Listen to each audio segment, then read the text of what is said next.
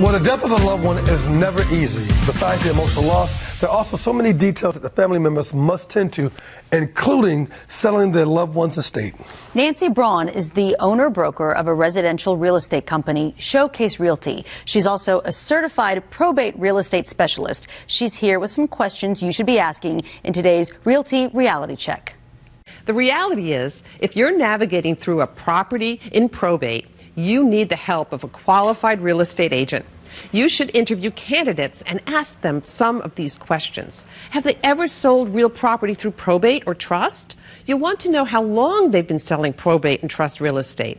Find out what sets them apart from others. Ask to see their references.